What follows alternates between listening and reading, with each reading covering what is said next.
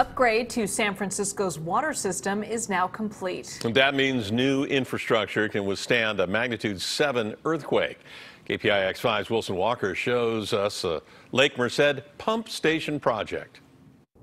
This started with a 2002 state law demanding earthquake-resilient water delivery. Well, now, nearly $5 billion later, San Francisco has retrofit the entire system from Hetch Hetchy to the city, now crossing the finish line on the shore of Lake Merced.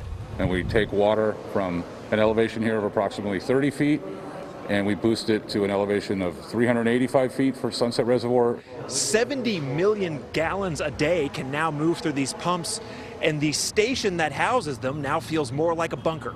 So this facility was rebuilt and was seismically hardened. That's a high-pressure epoxy grout injection foundation.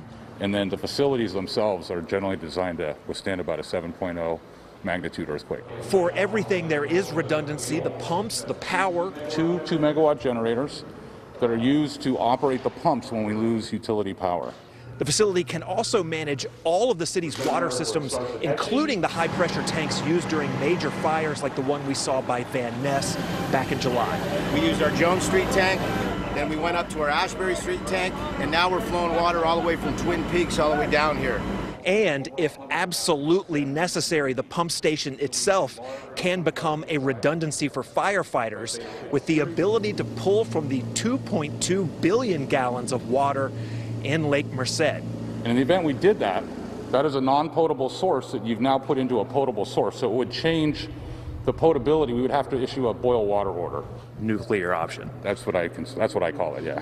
Now, as for the reservoirs like Sunset, where I am standing, they have been rebuilt as well over the last 20 years. The city says its water system is now ready for whatever comes next. In San Francisco, Wilson Walker, KPIX 5.